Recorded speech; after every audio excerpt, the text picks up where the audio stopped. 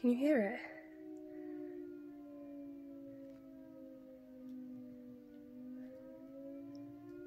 It sounds like we're dying.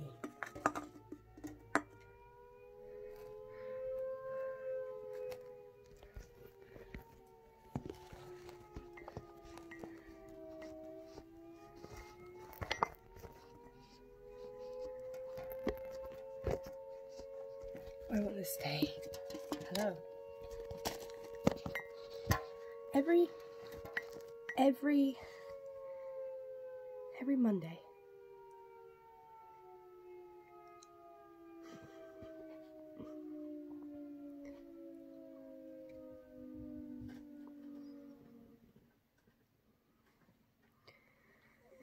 Every Monday that goes off. I thought I could have waited until it ended, but I thought, why not? Show you that. Hello, sir. Oh.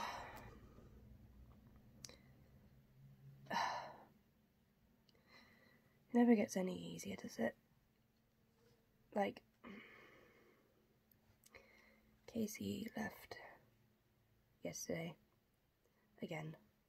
You know, we've been seeing each other a lot more than I thought we would, which is good. But saying goodbye is always really hard. It's never gotten any easier.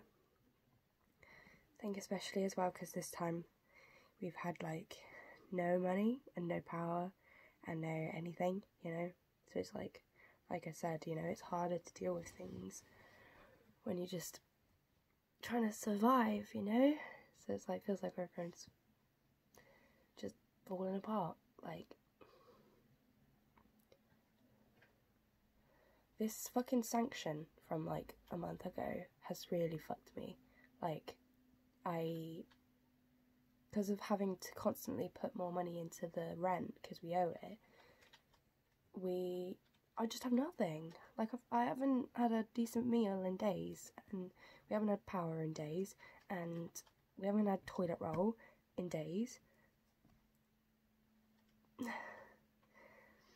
Like,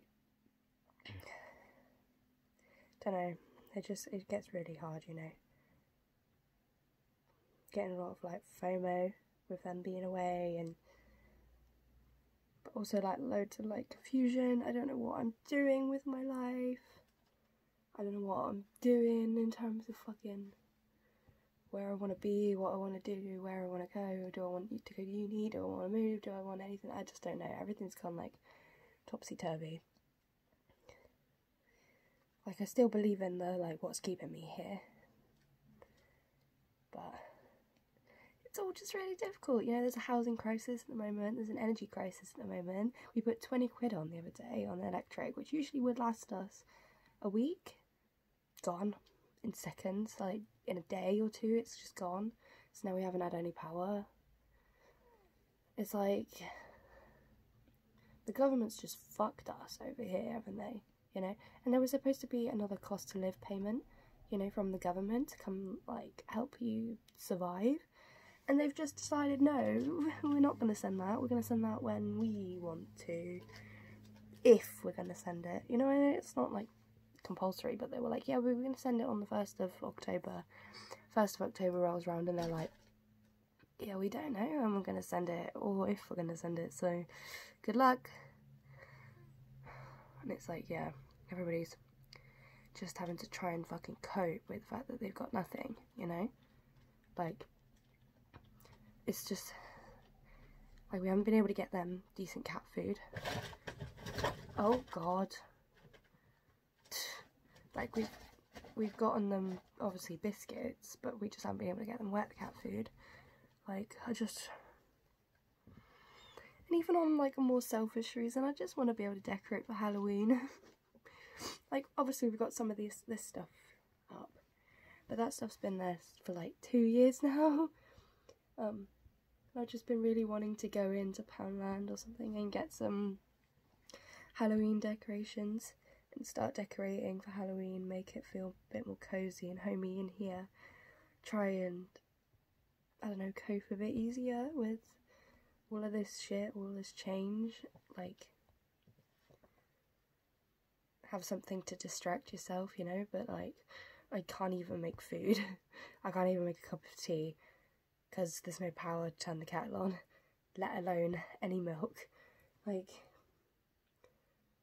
and it's so annoying because like I get paid on the 11th, which is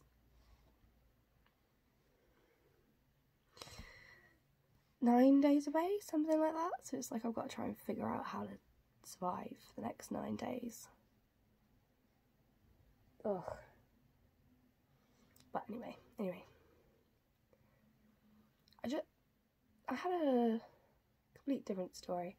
I went on my Instagram today, and for some reason, like, I just scrolled through my profile. I was just sat there, like, just looking at all my old shit, looking at all of my old posts from like 2 years ago, you know, because like I don't post very often, so it doesn't take very long on my Instagram to go back to like 2 years ago. And these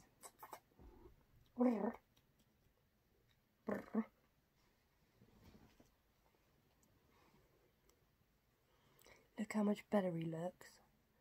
If you remember, like a few months ago, he was all like naked. He was pulling all of his fur out. Look at that bum. He's all fluffy. Look at his tail. His tail was all naked. Now it's all fluffy. He's all fluffy boy. He's a fluffy boy. He's a fluffy boy. Oh, I'm so happy. Like, his tail was all bald and from where he'd pulled all his fur out, and now look how fluffy. I'm so happy. But yeah. Yeah, I was just looking through all my old photos and stuff, and it's like pictures of Chloe, pictures of Pinata, all of my old Inktober stuff from like 2-3 years ago, you know. Oh really? Hello. Yeah, I was just looking through all my Inktober ones, and like, it might be good to do Inktober again. It is only the 3rd, so I could like catch up really quickly if I wanted to, if there is an Inktober going around. But yeah, I was just looking through it, like, how things have changed, you know, from living here to like living to the flat, you know. Like, when I was living in the flat, I was switching so much more than here. I barely switch here, you know. And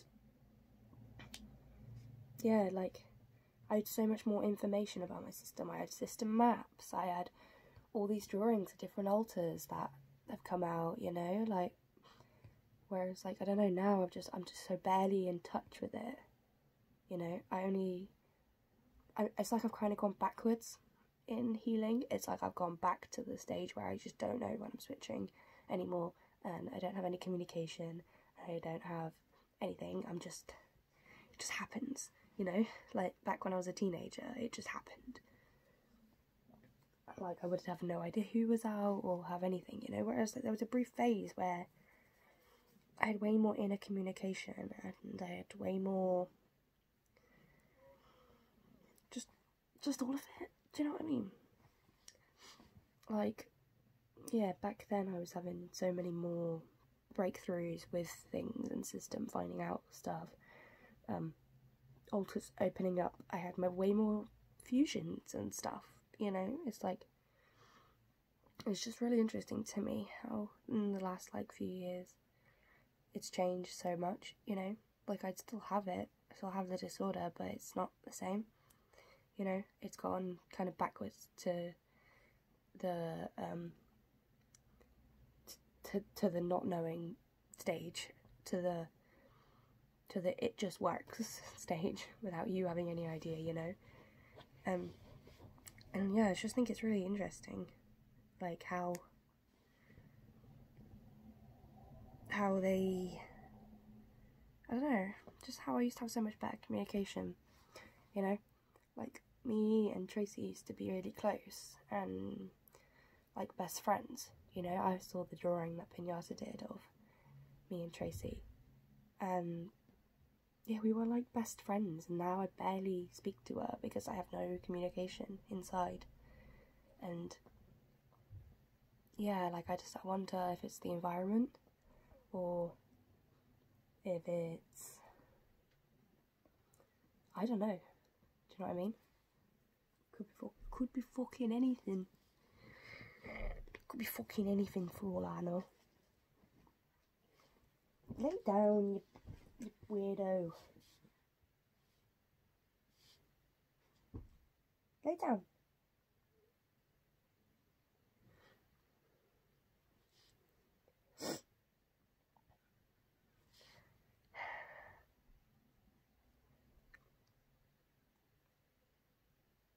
No, I'm not going to talk about that, that's fine. You weirdo. But yeah, like, do you know what I mean?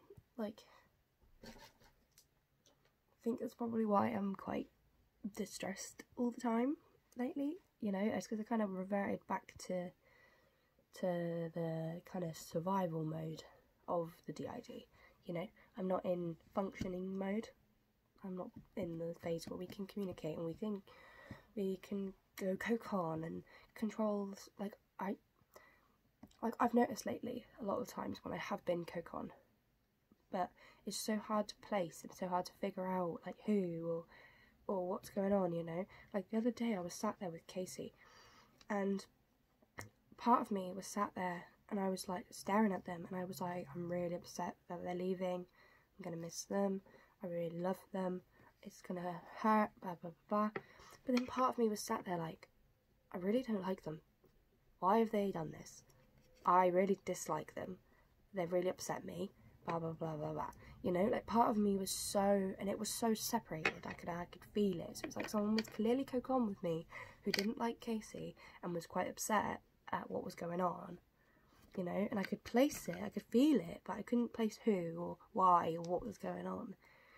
I think I get that a lot, you know, where I have these clashing feelings and somebody's clearly coke on and having strong feelings, but I just can't place who or why or what's going on, you know.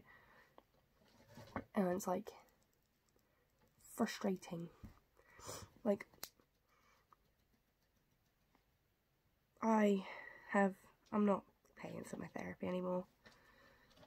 Like, as much as I really did like Carla, my therapist, as a therapist, I liked her as a person, I guess. I wasn't getting anything, you know, I wasn't getting any support, any change, any kind of, it was just a place to vent for half an hour or an hour, do you know what I mean? And she would just be like, that must be really sad. And I'm like, yeah, now give me a coping mechanism, please, help me, do something. And she would just be like, that must be really difficult. Great, thank you. And it's like, I'm a bit of an idiot for thinking that a normal fucking counsellor who's been trained and doesn't have a doctor's license or anything, like isn't a psychiatrist, I'm an idiot for thinking that they would be able to help me with such a serious disorder. Like, I need to go to somebody who is a specialist or something, you know. I need to go to a psychiatrist, or I need to go to somebody who actually knows what they're fucking talking about, you know, and can actually help me with all this shit. Because, yeah. And it's like, if I'm paying for it anyway, if I was paying all this money for it anyway, so I'm willing to pay, you know, then, you know, why not pay for actually something decent, you know? Like, I put so much money into this fucking therapist and gotten fuck all out of it, you know?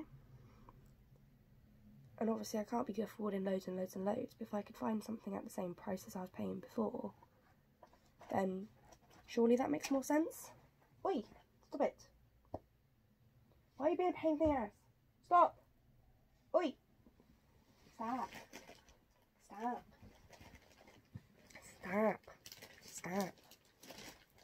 Stop. But yeah, like I would like to get a proper therapist or a proper psychiatrist who actually knows how to handle DID and how to help me as a person with DID, you know, help with the communication and the system stuff.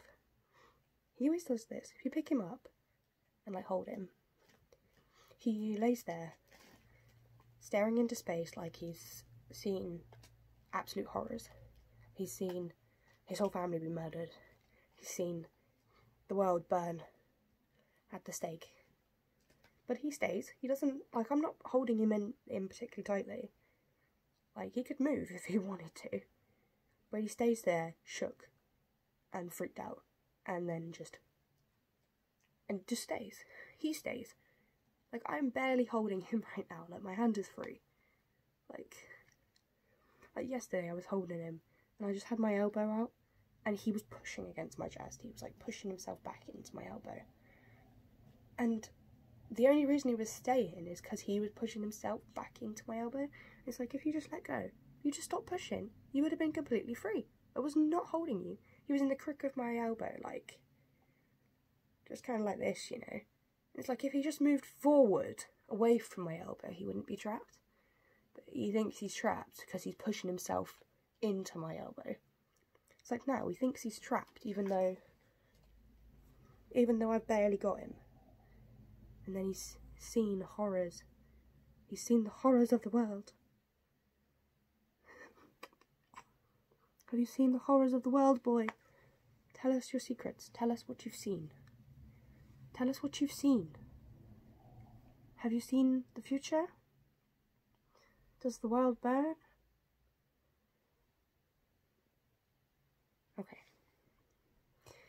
We'll never know. But yeah. Like, yeah, might try and like approach some specialists or something and see like how much sessions are, you know, and see if it's a possibility now or if it's a possibility like when I'm not broke and starving, you know. Like, obviously I can't afford any therapy right now. I've got no fucking money. We're in a housing crisis, a cost of live crisis, an everything crisis, a fucking almost recession. So it's not going to happen anytime soon, but, you know, it's good to get like an idea of how much it's going to be, you know, so that when things have settled down a bit, we can potentially think about it. You know, it'd be good to go to an actual professional specialist. You know, I think I'd quite like to go to like Dr. Mike Lloyd. Only because he knows of my existence. He knows who I am, you know, he knows somewhat about my alters and stuff, you know, because he was the doctor that was on Steph's packed lunch with me. Well, basically, when they got in contact with me for Steph's packed lunch, they also asked me if there was any doctors that I knew of that would be willing to speak, and I knew of Dr. Mike Lloyd and liked the things he said, you know, and said to them, yeah, there's this doctor, I would love it if you got in contact with him, he's incredible, blah blah blah, you know. I've got a lot of respect for this guy, and he's probably my top suggestion. And then they got contact with me saying, yeah, we've managed to get in contact with Dr. Mike Lloyd, he's going to come on and speak, thank you for the suggestion, you know. So it's like I kind of requested in a way that he come on and speak, and he obviously accepted, came on and spoke about me, you know. It wasn't just like, oh yes, the idea is like this. He was sat there like, yes, so in Bo's case, blah blah blah blah blah, which, you know, kind of makes me feel like he knows who I am. If I approach him and go, hi, it's Bo, you know, from the thing, he's going to go, ah, yes, Bo, I know who you are. Instead of being like, hi, I'm a system, can you help me?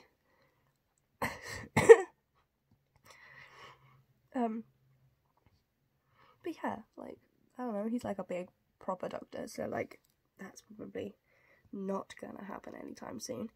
But yeah, I think working with somebody like that who actually knows and is kind of a specialist is probably the best option, you know. And if I already was paying for therapy kind of like this, you know, I'd be in my bedroom on my phone just talking to them, you know. and I was never going in. I was never going into a building, so it's like I could have a doctor from anywhere in the country. If I was already having Skype sessions, you know, or Zoom sessions, then I could just continue Zoom sessions with anybody in the country. Or in the world, technically. But that's for another day when I'm not freezing and starving, you know.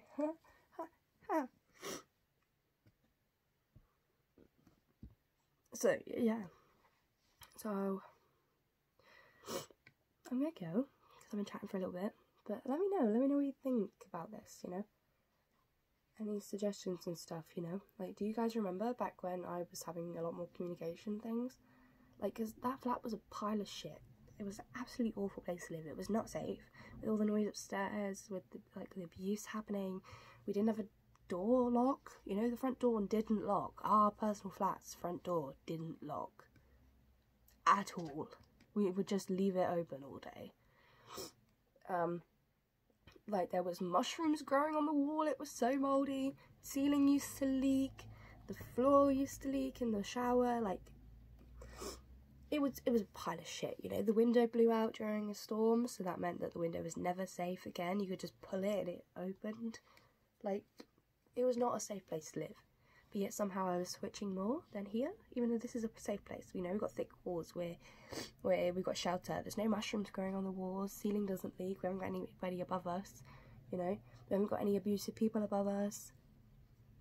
I don't know what's going on. I'm in a safer place, but my brain isn't acting like it. You know? You know what I mean? You know? Anyway, I'm gonna go try to distract myself before I go insane.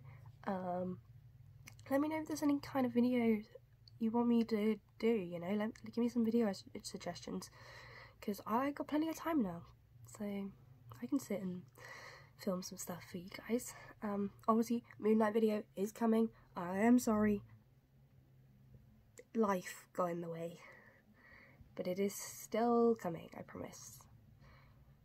But yeah, I'm gonna go. Let me know about the things. Let me know how you found this video. Let me know about the stuff. I'm gonna go insane. Try and find something to eat. Might end up being like dry pasta or fucking something, because I can't even boil it to eat. You can eat dry pasta, that's fine. Alright, I'ma go. See you later. Peace.